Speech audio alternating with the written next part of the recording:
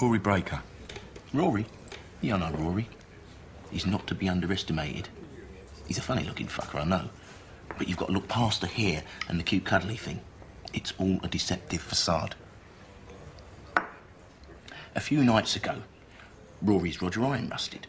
So he's gone down the battle cruiser to watch the end of a football game. No one's watching the custard, so he switches the channel over. A fat geezer's north opens, and he wanders up and turns the Liza over. Now fuck off and watch it somewhere else.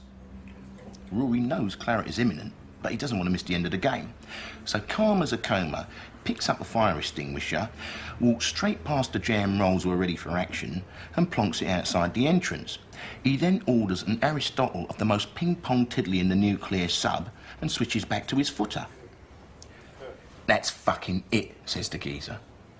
That's fucking what, says Rory, and he gobs out a mouthful of booze covering Fatty. He flicks a flaming match into his bird's nest, and the geezer's lit up like a leaking gas pipe. Rory, unfazed, turns back to his game. His team's won too. 4-0.